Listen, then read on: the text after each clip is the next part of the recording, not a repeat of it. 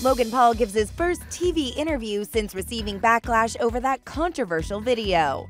I am a good guy who made a bad decision. I will think twice in the future about what I post, probably 3 times. The 22-year-old YouTube star spoke with Good Morning America's Michael Strahan on Thursday. Here's how he explained his decision to post the controversial video, which showed a man who had apparently taken his own life in Japan's so-called suicide forest. The idea was to shock and show the harsh realities of suicide and get people talking about something that I don't think people are talking about much. He's now calling the decision a horrible lapse in judgment.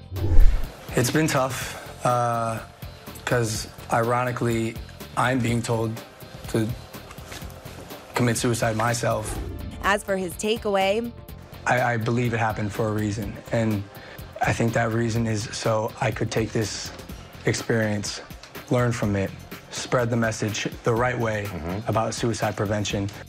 Paul also released a suicide prevention video to YouTube last week. Meanwhile, ET exclusively sat down with Dr. Phil, who thinks Paul can make a comeback. What went up on the video and what was shown was tasteless, it was atrocious, but let's call time out here.